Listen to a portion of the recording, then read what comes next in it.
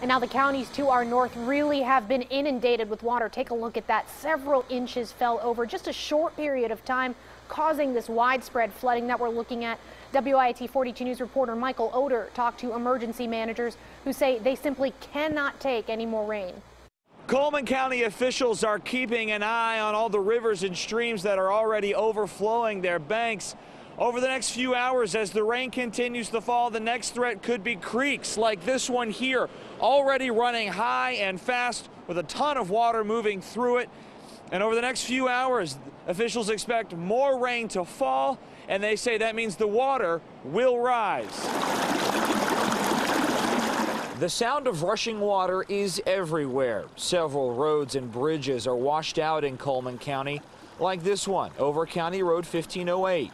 Emergency officials are bracing for more rain and flooding. And I understand from the Weather Service that we're looking at 2 to 3 more inches of rain at least overnight tonight, so we're keeping a close eye on bridges. Here's why. Take a look at the Mulberry River from earlier today, already flooding over its banks. Just a few more feet and it could flow over the roadway.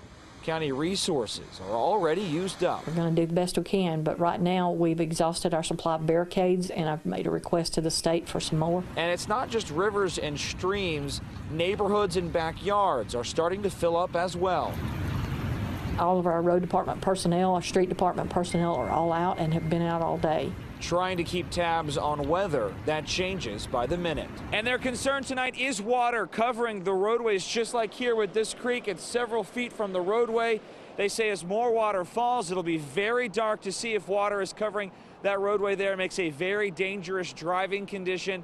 County officials say that tonight would be a good night just to stay inside and safe at your house. In Cullman, Michael Oder, WIAT 42 News, coverage you can count on.